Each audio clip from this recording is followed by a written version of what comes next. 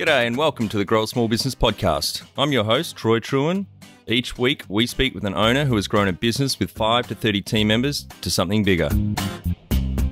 Diving into their numbers and unearthing the pain they've experienced, we explore what they did to overcome each barrier and what they would do differently from day one.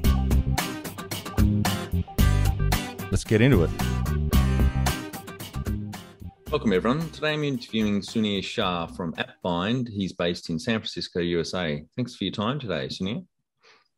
Love to. Thanks for having me, Troy. I'm actually in Toronto. That's where we are. We're a remote company. Oh, hence the Canada hat. I looked on your website and it said San Francisco, so that's where I posted. Yeah, that's right. The company's in San Francisco, but I live in Toronto. Got it. Rooted here. Yeah, for sure. Let's start with how we know each other. So one of the pod matching websites, Bedina, we connected on there. That's right. Predina, the service. I use them. That's right. Yeah. Tell our audience a bit about your business, what it does and how it makes money. So AppBind, we help digital consultants and agencies set up your clients faster and all the software plugins, ad networks you might have by letting you sign up on their behalf without yourself getting stuck in the middle of the billing, which is really the problem. And, just like a plumber would never make a client buy their own pipes and pumps, nor should you make your client go buy their own stuff. But then you get into building systems, which is where the real money is, by building retainers around systems. So that's what AppBind does. And it's a problem that hasn't been solved before. We had to solve it. Yep. Fantastic. And how did you start out?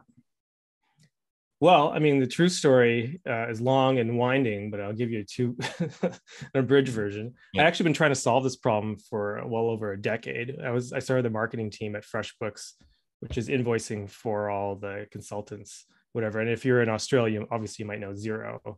So I've been talking to Roger over there for ages about this too.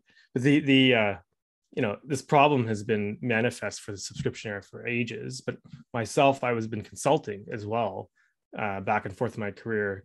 And actually, it was the last time I was consulting just before I started AppBind, where I got fired by a client. And that's actually a good story if you want. Yeah, if you want to get into it. Please do. Yeah, I hate the story. It's therapy though, so let's do it. Yeah. So I got fired by a client, and what happened was I was doing analytics consulting. I was doing amplitude and segment and branch, but he was a fashion retailer. He was making a line of clothes, and he was building a bricks and mortar store. And there was an e-commerce site, and I was subcontracted to do the conversion rate optimization. And like any digital consultant, I didn't want to sign up for anything for him. I didn't want to buy amplitude or segment or VWO or any of these tools because they're expensive. There was his data. So every Monday on the project sync, it said, could you go sign up for things? He said, sure, sir, sure. But of course he didn't, because it's like Bayesian math. He doesn't care. He's like stitching clothes, he's doing something crazy, and with his hands. He's like really busy. And then finally, 72 hours from launch, he noticed the one thing he could notice: there's no phone number on the website, because that was TalkDesk, my thing. And he said, Sunir, what the hell? And I was like, well, you didn't sign up for anything, I said. So he said, okay, let's get on a video call and to do it. Okay. So I like a child, I'm talking to him, like, click here, put your email in here, put your password in here, click here to invite me. And he's a go-getter, right? And he was just, after an hour of his remaining 72 hours, we got through 2 subscriptions. He just let me have it.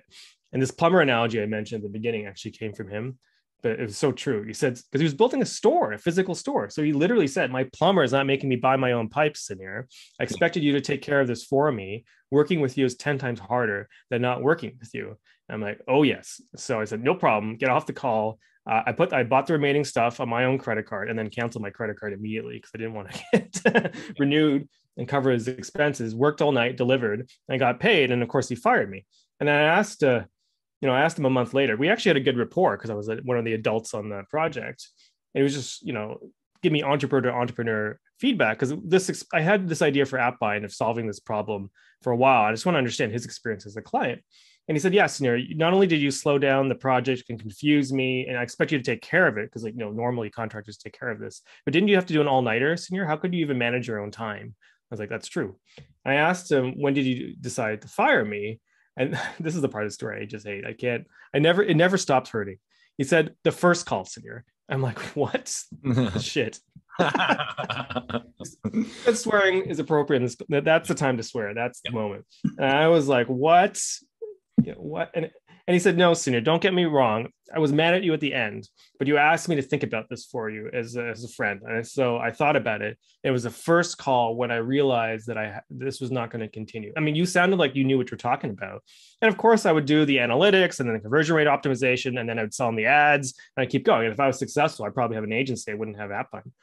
But what he said to me is like, the moment you put things back onto my plate that I didn't understand, and I knew that you couldn't do it for some reason. Like subscriptions, yeah, he didn't really get it. But it's like, sure. I knew I had to hire someone internally to solve the problem, but I just didn't have time before launch. Yeah. And that's what he had done since subsequently he had hired a head of marketing, to take over. That's what I had to do. That's what I realized was the only solution. That's what he's saying. I'm like, yeah, that's for sure. And that was 2016. And then we started AppBind in 2018 to solve this problem. It was like, it's really complicated in the back end, but really simple on the front end, yep. And I had to come up with a really simple way. And really, what's a subscription? Email and credit card. So we create a shared email and a shared virtual credit card that you can sign up on behalf of a client. Yep. You get all the emails, you manage the account, all the credit card charges the client instead of you. And then at the end of the project, you just transfer the email and credit card to the client. Very simple, but allows me to just get through this whole problem and, be a good digital plumber. I'll take care of it for you. That's yep. what you want to say. I can set up everything. That was one of my many lessons consulting for sure. It's a brilliant idea because, and for the audience, the virtual credit card. So I assume the way it works is you generate this virtual credit card, which you can then use to subscribe to things. And then the ultimate charge flows through to his business credit card. That's how it works. That's right. That's so right. You don't have why access. You don't want to be in the middle of the money. I mean, yeah. It's high risk. Yep. Yeah. Why would you want that? Yeah. And messy, if you're putting all your client charges on your own credit cards, that's just a nightmare. Oh my God, the bookkeeping alone. And but the interesting thing we saw too is not only do you get the expenses off your books, that's what everyone thinks about. That's your Tuesday afternoon problem. I just want to get this. I want to get this thing done, and I don't want to put it on my credit card. That's your Tuesday afternoon problem. I just want the subscription. But what we found, and this is a bit of you have to leap of faith for some people, but what it found is that people started selling systems. So because instead of selling subscriptions or work, you're selling now the whole system, and that actually is a product. I mean, your tech company too is a digital consultant. You may not be building the software, but like a plumber doesn't make the pipes. They build they put the pipes and pumps and valves to put together a plumbing system. Yep. An industrial plumber would have a 10-year contract to maintain that, right? These are actually, turns out, when you sell certain systems, you can build longer term retainers. And then for me, when I was 18, I worked for Microsoft. We called it value-added reseller or system integrator, dev shop. That's exactly how we worked. We would buy computers, networking cables, Windows license SDKs, build systems, put our labor on it, deliver it. But the president of that consulting firm, I mean, I was 18. I was like the teacher's pet at that place. They're just like, oh, so cute. You have questions? Like, sure. It's like, Sunir, we're not selling your labor. I mean, do put your head down and type faster. We need to deliver on time. But you're just the hello. We're selling the system. The client only wants to buy the result. They want the system, not your time. But more importantly, that gives us a 3-year contract to service that, which means we're talking to that client every month, every quarter. Then we can sell the next system, the next system. That becomes a 10-year client.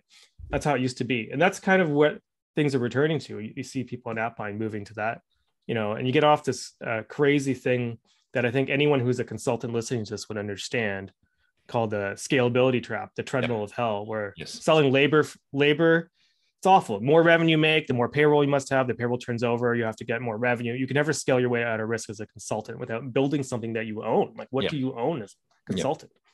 Yeah. So in 2018, when you started AppBind, how old were you? It's an interesting question. I was 39. 39? Yeah. Yeah, great. Do you have some key numbers you can share to illustrate the growth of the business over the last 4 years? Yeah, we've been growing since we actually launched in 2020. And then we have, probably about 1,000 agencies signed up. We've been growing 15% month over month. Right. They're managing over 500 different SaaS products because we're also signing them up as well. It's been interesting to see it actually take off. Yep. For sure. And how many team members did you start with, and where are you at now? It was just my co-founder and I for a long time. My co-founder, Joe, he was at QuickBooks. I was at FreshBooks. We're definitely accounting nerds. And now we have 5 people, 1 marketer, 3 devs, and myself. Yep. And I'm a jack of all trades as a CEO. I do everything. Of course. When was the moment you felt like you had succeeded? I don't think I felt like that. I don't think I ever felt like that at any company I've ever worked at. I mean, I work in tech, so I mean, the moment you think you've succeeded is the moment you get destroyed. Yep.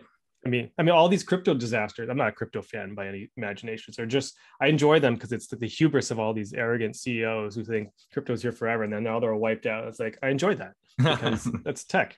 Yep. For you. You should never ever think you're successful. Bill Gates never thought he was successful, right? Because the next wave is coming. Yep. Right. Yep. Definitely, you can't stand on your own feet for too long. What does success look like to you? To me, weirdly, I mean, I don't know if you can see who's on my wall. There's Gandhiji over here. Yep. I realized, I mean, the pandemic really, it was a wild time to start a company. And 2020 was a really tough year. We were just talking about it, the impact on our families. Like by the end of the year, this is my Christmas present to myself. I bought a poster of Gandhi. To me, it just reminded me, like my career objective, it's not about money. It's to make the internet a more glorious place. Mm-hmm. And what does that mean? To me, I find, despite what many people think, the internet is a great development of humanity. And so for me, I got interested in this problem because when I was at FreshBooks, I saw thousands of agencies just get sucked down into the scalability trap because of subscriptions. And they're small businesses too. I mean, it was very difficult for them to scale risk. And if those small businesses are not successful, their clients are also small businesses, can't get served. And it's a real problem because if you think that internet software is growing quickly, it isn't. The PC revolution was way faster and bigger than anything that we see. Yep. SaaS is only like a fifth of the overall software market. Still, it's been 25 years. The PC revolution took, 8 years to get to this size or something like that. It's just like, to me, all the possibilities of what technology can be matters. And so for me, success is seeing, I honestly don't. The money matters, but the investors care about them. They'll let the investors will make me care about that. People will care about the money for me. But for me, if I don't hear about someone's business or life getting better every day, I get depressed. Because I don't really see the point in it all. That's for me. I just need to see it every day. Yeah. Number one thing you'd recommend to marketing a fast-growing business? The number one thing is assume that you don't know anything all the time and just talk to the customer. I used to say to my team, they give me all these ideas all the time at FreshBooks, Olark. And I was like, you know what? Honestly, you already work for me. So you're already inside the four walls of the company. So I no longer care what you think. Tell me what a customer has to say. Yep. And, it was actually really, really difficult during the pandemic to get out of my basement, right, and talk to people. I run cocktail parties all the time, so I'm usually out in the world, but you just have to get out of your own mind every day, because I've seen, when I was consulting as well, I was consulting to all these CEOs this last round. So I was doing management consulting. I was surprised how many companies had got to the point where the CEO had not talked to a customer in over 12 months, sometimes 24 months. Yeah. And then when I asked them, what's your corporate goal? And they said, more revenue. That's, if you drive, wherever you look is where you're going to drive, right? Mm-hmm. So if you're looking at your bank account, right, that's the only place you can go. But the problem is your bank account already has all your money, right? Your goals have to be externally in the external market.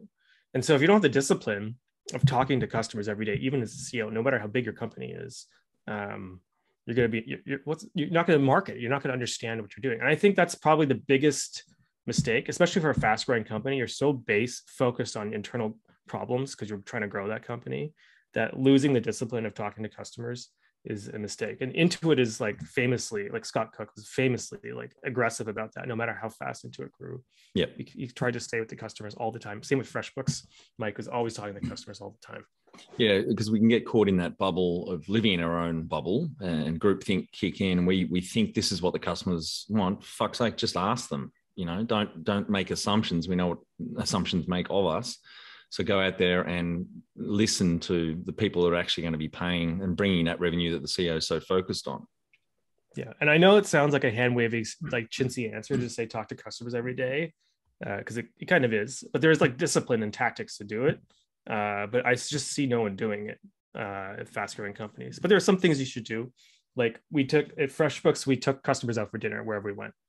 like in person, because when you're working through glass, like through the computer, it dehumanizes everything. Yeah. So, and the other thing we do at FreshBooks is that we had a 1-800 number that it had to be answered within 4 rings. Someone had to answer it. So it would ring to everybody. Everyone did support.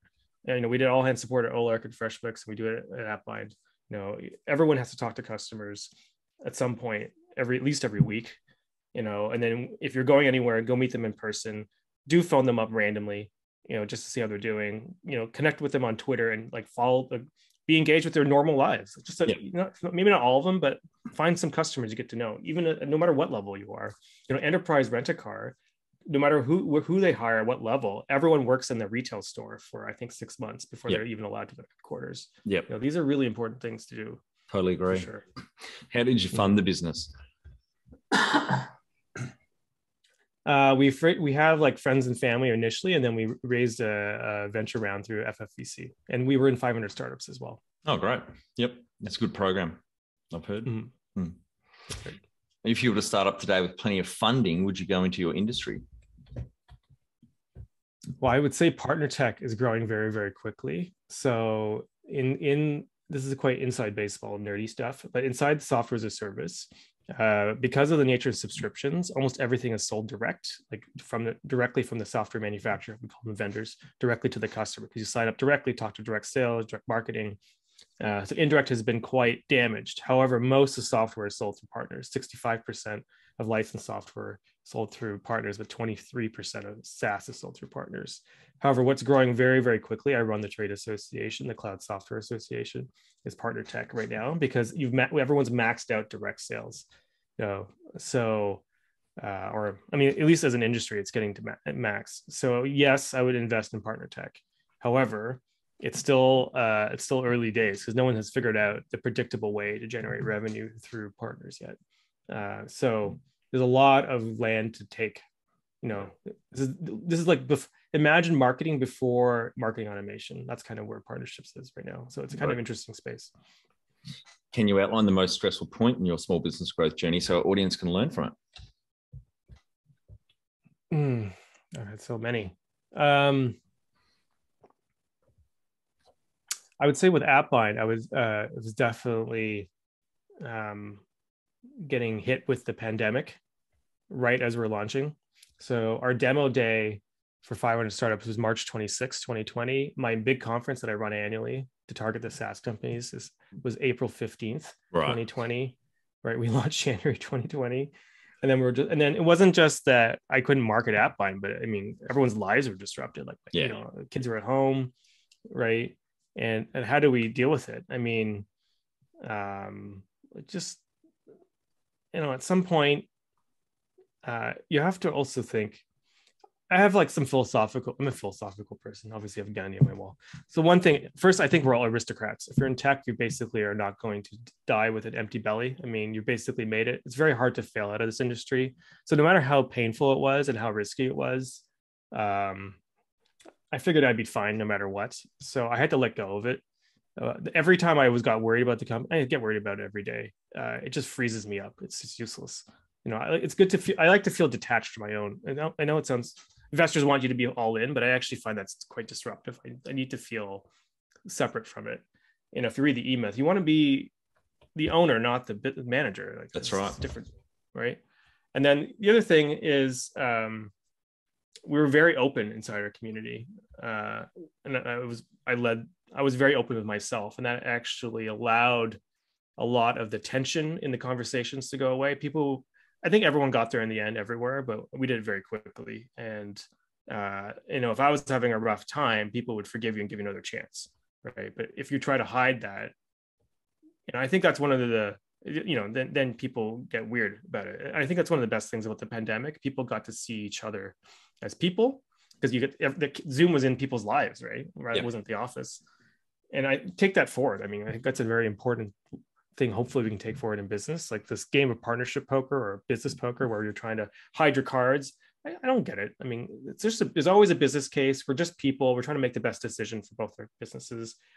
That was actually a very important thing to do in 2020 to get us through this. And we got, the investment round, we got customers, we got things like that.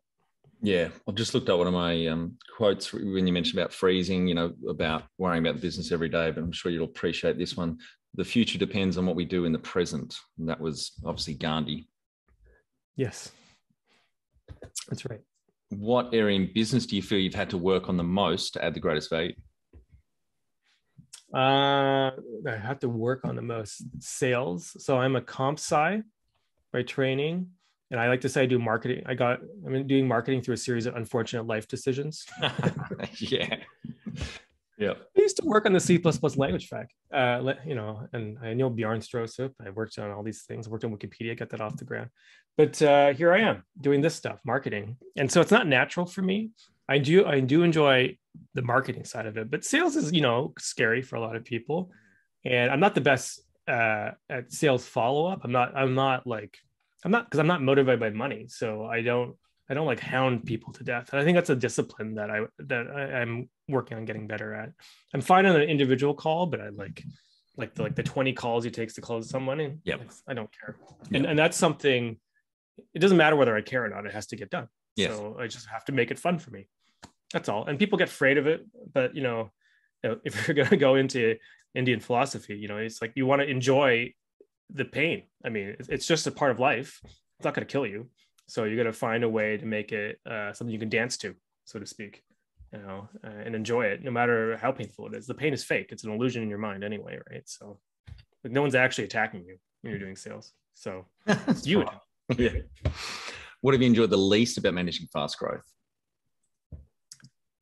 Fundraising. I mean, I think everyone would agree that is quite aggravating. The pandemic made it very weird as well, but it takes a long time. It took a year to close our round, all the legal and all that stuff. I find I'm a Canadian too. And so as I've expressed to every American lawyer I've ever talked to, American laws are crazy. And like as a Canadian, like we have much more simple to follow laws. Because we don't innovate in the law in Canada. We just prescribe the right thing to do, and that seems to do fine. Yep. But in America, the law is a free market of itself, and so it's very hard for me to wrap my head around. And so I just found it very distracting. But I like building stuff. I don't like fundraising. That's a lot of effort. It takes a lot longer than what most people think. Yeah. Oh, yes. What do you love most about growing a small business? Like I said, I just like seeing what I do make people's lives better, and I've improved something in a meaningful way. I like to say, I used to joke like I wanted to enrapture people, and my goal was to enrapture you. So what does that mean? It's like, well, I wanted to show that I truly did understand and care about someone in a genuine, complete way, and the problems. And that I understand it and I care about you and I'm going to solve it. I'm going to work on it and you can rely on me. And that really very much was the, in the universe of people who are uncaring, seemingly, showing a little bit of care for someone is quite a lot of things.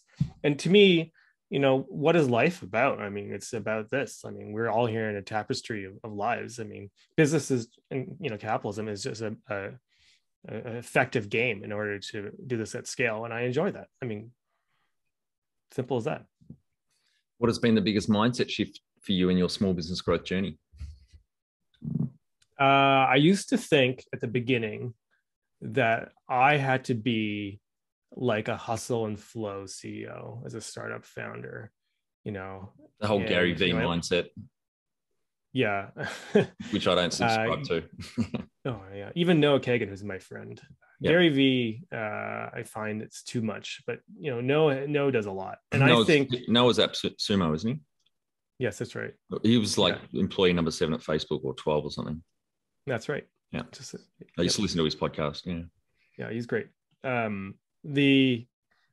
in listening to, I don't think he would even agree with my summation, but my takeaway is that, you just got to do all these things, but I can't do them all. In fact, I spent all day today editing video, I didn't know how to delegate it. So I did it, but that's kind of stupid stuff instead of growing the business. Yeah. And so and I don't know how to do outbound sales. I mean, I don't enjoy it. I mean, I'd rather have someone who enjoys doing outbound sales. So, I got to focus on what I can deliver the most value at. Right. And trying to move the biggest risks off the plate as a CEO and then let other people do it. The only difficulty is if you don't have money, it becomes hard to bring other people in. Yeah. Right. So that's that's really the real trick of a startup. It's like, can you find enough money in the short term that you can finally hire out the people who are going to do the things that you can't do? Yep. Right. If you can do that, then you succeeded. And if you haven't, then you didn't. But I mean, I don't know. Like I said, judging yourself for what you should be as an identity concept, again, is an illusion in your mind. Like, no one's saying that to you, right? Who's saying that to you? It's only you. Yep. Right. It's crazy. So like, just write on a piece of paper, put it on the wall, and then burn it. I mean, what else are you gonna do? Don't burn it on your wall. You burn your house too. But like,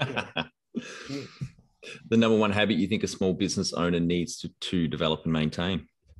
Well, like I said earlier, if you don't talk to customers every goddamn day, I've seen it so many times, both amongst all my SaaS friends, I'm like, at FreshBooks, all the consult, if the moment you stop talking to customers because you're focusing on the business, it's like on the business or in the business, not a whole thing. But if you're not being on the business, working on the business means you have to be in the market, like that. Yeah, you don't want to be in the four walls. You need to be in the market, under just like steering the ship. You're the captain, right? And that is just an unbelievable common mistake. I understand you can get swept up in the inner workings of your company, but ultimately, that's where every company ends up hitting the reef, because you don't see it. Jump over to growasmallbusiness.com and leave your details to get a short 2-minute email I send on Fridays to help small business owners like you become better leaders. I include some reading or professional development resources I've discovered in the last week. It's very simple. Can you talk to how you've added people to the team, some wins, mistakes, some advice for those listening?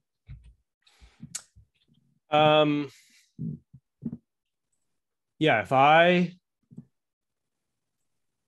So we hired a lot of people that we knew on the dev side. So the CTO's people that he's worked with before. So that's been quite helpful. I had a hard time finding a marketer that I worked with, but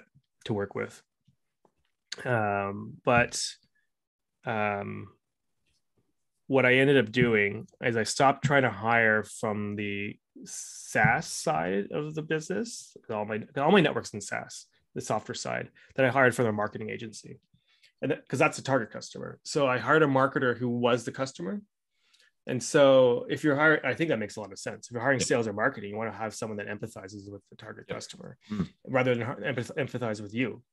I'm trying to bridge a gap between my mind and the customer's mind. I come from a different side of the table, and I was hiring from my side of the table, and that was a mistake. That was the thing I learned, is like, so I actually then delegated the whole KPI around the marketing, reaching marketing agencies, who's our core market for now, to a head of marketing who's from a marketing agency, and that has gone a lot better. Yeah, for sure. Great idea. What are some things you recommend to building a sustainable and kick-ass culture to help with the growth? Oh, that's a really deep question. I actually had an investor who got really mad at me because he didn't like our cultural values, and I was like, "What are you talking about? I didn't understand." I imagine it was DEI stuff. To me, the most important thing, I say this all the time, is when I am working with you from 9 to 5, I have a role where I'm your boss, right? And then we go home, and then we're neighbors. Yeah. Right. And then we're just adults working together. You have a role, I have a role. Hopefully we both be enriched from doing this and we're successful, but I'm just a person, and I don't hide my anxiety or fear or negative emotions from my staff, but I don't make it their problem either, because negativity, if you are truly an adult, you take you have negative emotions. We all do. We're humans.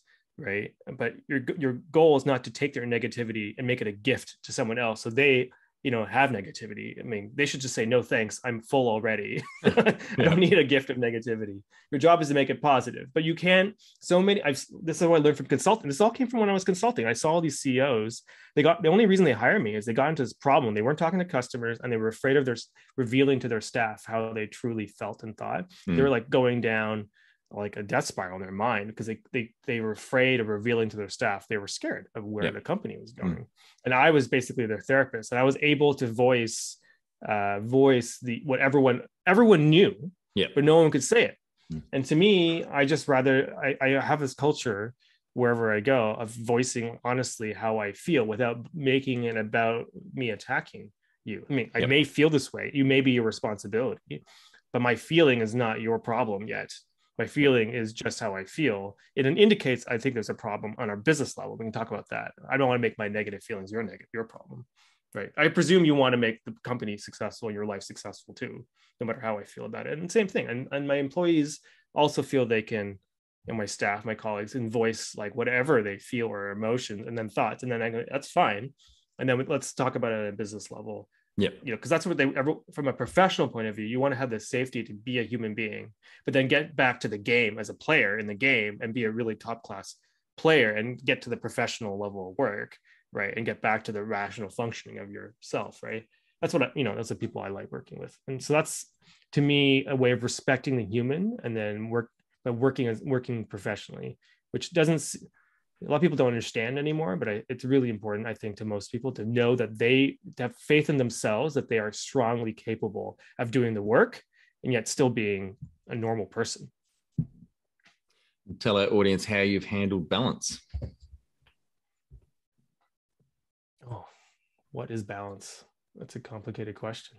I mean, I have 3 kids, and then there's a pandemic. So if you don't have balance, then the family would implode. I was kind of, you're forced into it. I don't know. I'm 43 now. So when I was younger, I always compare myself to I'm younger because I apparently hate myself. I want to compare myself to my 20s when I had infinite energy. But I was talking to my friend Cody. He has 4 kids now, and I have 3.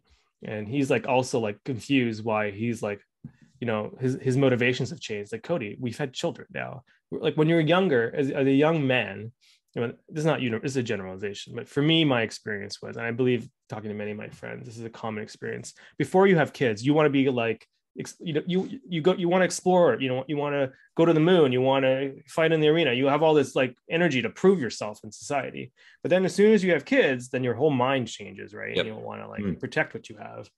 And so for me, like when I was younger, I had no work-life balance whatsoever. The moment I had my first kid, I quit FreshBooks. I gave him a year's notice when my daughter, my oldest was born, because I wanted to, but I couldn't go on the road anymore. I couldn't do 60 hours in the office. Yeah. And I've always prioritized my family cohesion over work. Cause like I said, we're in tech. We're basically aristocrats. Like what does it matter? I mean, what's what's $1 million, 5 million, 10 million, 20 million? What's the difference? I mean, I'm not going to die with my money, but my kids will continue. And so for me, that's been priority 1. I don't know. The longest study on happiness, I think it was a Harvard survey over 70 or 80 years. They started with people in Queens and the Bronx around New York, etc., all different backgrounds, from laborers to doctors, lawyers, professionals. And they asked them the same set of questions, I think every year, if not every couple of years, for about 70 years, to find out what creates the happiness. And it's not money, it's the relationships that you have, that you maintain, whether it's your family or your network of friends. Yeah, I mean, exactly. This is why, ask me what motivates me in business. It's also the relationships. The money, it just doesn't matter. It matters to make it happen. It does matter, but it's not the purpose. It's not the goal. How much professional development have you invested in yourself? Too much. So I lost a bar bet 12 years ago. Was it 12, 13 years ago? Good luck. God help me. And now I run the trade association of all the SaaS partnership people, the Cloud Software Association. So 4,000 something people. If you don't think that's professional development and investing in it, it's crazy. I run my own, it has a conference, it has a podcast series, it has a Slack community. Oh my God, so much goes on in there. And it's obviously helped me understand the partnership function more and more and more. I still have more things to learn, of course. But I mean, and I don't know if you can see it. I don't think this is video recorded, right? But there's my bookshelf is full of books. I have a master's degree in all this stuff as well. I mean, to me, my mind is the only thing I invest in that I can take with me no matter what happens. Right. And so it's worth it to me. Doesn't mean I read business books anymore, because they're kind of like silly now, but I read a lot of blog posts. I read a lot of Reddit. I read a lot of people's stories like every day, see what's going on. You have to. I don't know how you can't. Like, you have to. Have you had mentors or coaches along the way? Oh yeah. I was in 500 startups. I joined the SaaS Growth Academy. I have like tons of mentors when I was younger. I got really close with the extreme programming group, people, the Gang of Four, people call them, when I was an early software developer. I know tons of people on the internet. I mean, when I was younger, when I was 16, I realized you could email anyone on the internet and they would probably reply to you, especially if you're 16. And so I got to know Bjorn Stroustrup, as I mentioned, like, all these people, Alan Kay, tons of people when I was younger. And then now I have this huge network of people through the association that if I want advice, I could reach out to them for it. You can't know everything, but if you have good relationships, people care about you, surprising. Yeah. Do you have a board of directors or advisors? Yeah, there's 3 of us. There's a lead investor, FFEC, AJ, and then my co-founder and I. And then we have some advisors from the agency world. Yep. Right. So, how often do you meet? We try to meet once a quarter with the board, and then the advisors, they're like around me all the time through the association. So I talk to them like at least one of them once a month, if not more often. Great. All right, Sunir, we're on to our final 5 questions. What do you think is the hardest thing in growing a small business? Well, customers. Everyone knows. The hardest part of growing is growing. I mean, you have to go get the market to say, yes, we like it. Telling the market about it, getting the product that they like, showing it to them, and then all the money it costs. And then when you're trapped in your basement for 2 years, like, how do you even do half these things? It's all this stuff. And then I think for us, PMF, product market fit, was complicated because we're trying to target multiple personas of different sides of the product simultaneously. It's a bit too much cookie to eat. Yeah. And so it was really about figuring out who was the best customer. That took a lot of time, and then getting all the messaging aligned to that, and then really thinking about what the messaging meant, and then building the product. This plumber analogy was not how the product was built. I mean, now the product is built entirely around time and materials. Invoicing is the core concept, and everyone loves it now because it makes so much more sense for them. But we didn't understand that at the beginning. We thought it was about virtual cards. It's not about virtual cards. Virtual cards is a gimmick. So all this stuff we had to learn. And it wasn't like we were one of these companies that was selling hotcakes from the beginning. Like, we're trying to invent something completely new and wild. So, I mean, doing that quickly is really difficult. That's what I mean. You got to just assume you're wrong all the time. Favorite business book which has helped you the most? Crossing the Chasm. I was going to ask if you'd read that. That's a great book, isn't it? Oh, I love it. I mean, it's perfect. I mean, it's I have an academic background, so I'll enjoy the scholarly nature, but it's so accurate. I mean, It talks very clearly about how markets, what they are, what it means to build into the market. I use it all the time as a partnership person. If you don't live and die by crossing the chasm, and Innovator's Dilemma is the other one. Then you don't really understand what marketing really is, in my opinion. Any great podcasts or online learning tools you use for your own professional development? Noah Kagan is probably my most recommended and favorite podcast for sure. Listen to him all the time. One tool you'd recommend to help grow a small business? Aside from my own.